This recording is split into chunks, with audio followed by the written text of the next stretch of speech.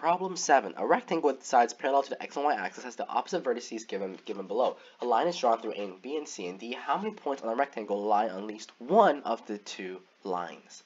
So this question is easy enough because you're given a grid. So although you could solve it algebraically, in my opinion, I think it's just faster to just draw it out by hand because you're given grids and you're given lines. So that's very easy to do.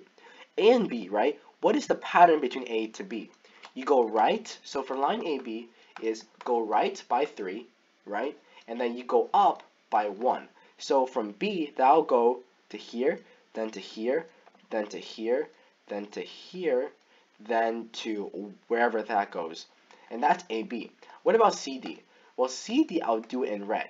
For CD, it's go right by 2 and go down by 1. So, in other words, the next one will be right here, the next will be right here, here, here, intersect right here, here, and then it will go past it, and so on. So with this, we can easily determine how many points are on here. If I were to use the line tool and I connect it, it will look something like this. That is AB, and I know it's drawn in red, but it will be fine because we're just trying to look at it visually. So then we have it right here, and we can obviously see that the only point where it intersects it is this point right here. Therefore, your answer choice is answer choice B.